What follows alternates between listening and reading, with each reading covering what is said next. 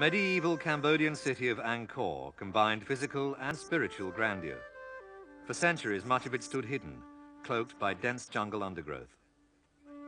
Early this century, French archaeologists began working to restore some of Angkor's former glory. Nearly 70 years later, that came to an end with Indochina's war. Troops replaced researchers. Although the troops remain, restoration work has begun once more. But now there are added problems. In a once fashionable street of Phnom Penh stands a building where a group of Cambodian families are now squatting.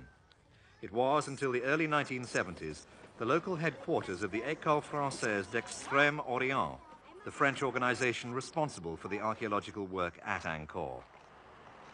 One of those working in Cambodia at the time, and now back in Paris, is Francois Bizot. He says it was Vietnamese military incursions that brought an end to his work. At the beginning of 1972, well, the difficulties really started at the end of 1971. January 1972, February 1972. The situation became absolutely...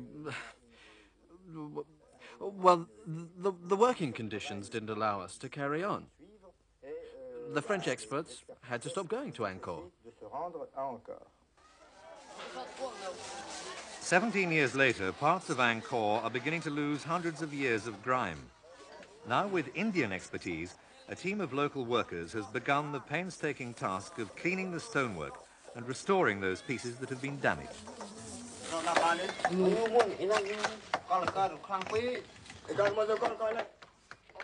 There's an added problem for the Indian experts. When the French left, they did so in a great hurry.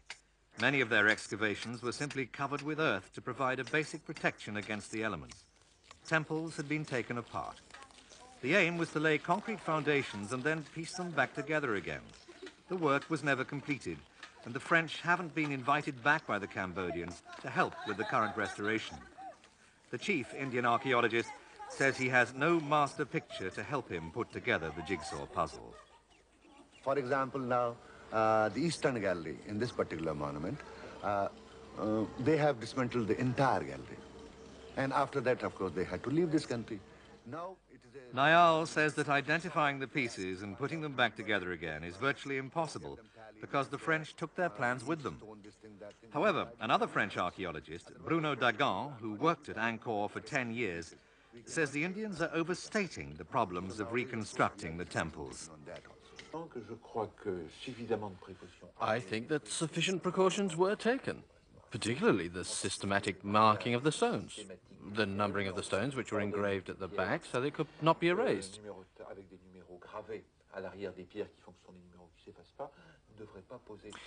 That should not pose any problems, nor complicate anything. It was just like a child's construction kit. Even more so, because the stones had been put to one side in order.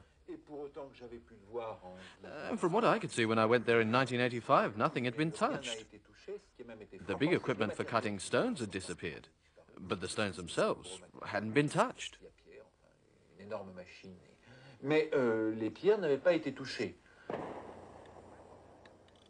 The French say they have no idea where the original plans are. They've disappeared.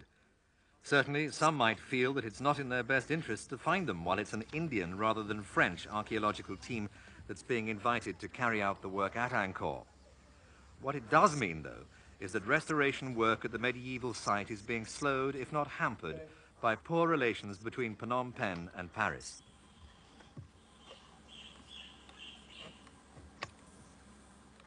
What most who haven't been to Angkor don't realize is the vast scale of the site. The word Angkor means the city or the capital, and certainly during its most glorious period, it had no match. It covered an area of some 320 square kilometers of fertile plain. Water buffalo now graze in what remains of the once sophisticated irrigation system. A series of lakes and connecting canals helped in controlling the vagaries of monsoon rains and drought.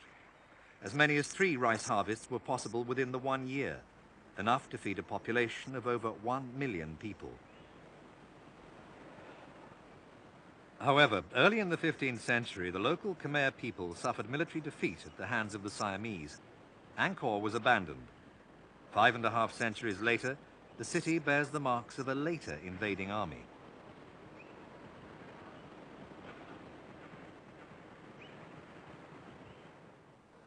The tourists who flocked to Angkor in the 60s no longer come.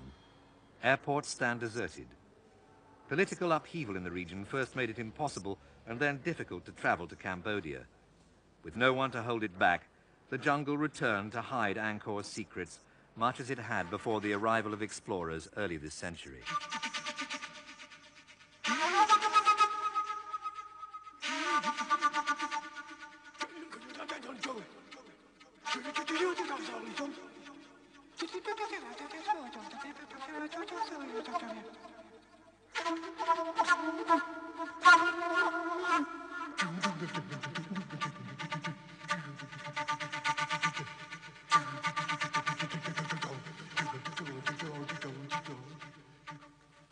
When the French explorer Henri Mouot made the rediscovery of Angkor in 1860, he had little idea of the huge wealth of archaeological material that surrounded him in the dense jungle.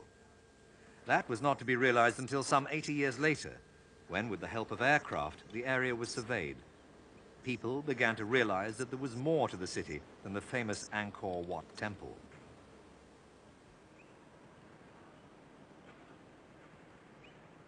Eventually, the French had 1,000 people working at Angkor under the leadership of Bernard-Philippe Groslier. He had to leave with the rest of the archaeologists in 1972. After 13 years of policy battles with the French Foreign Office, Groslier died a bitter man, having never returned to Angkor. For him, time had run out. For Angkor, time has stopped. But having been disturbed, past glories may disappear forever as nature takes its toll and if present problems can't be resolved.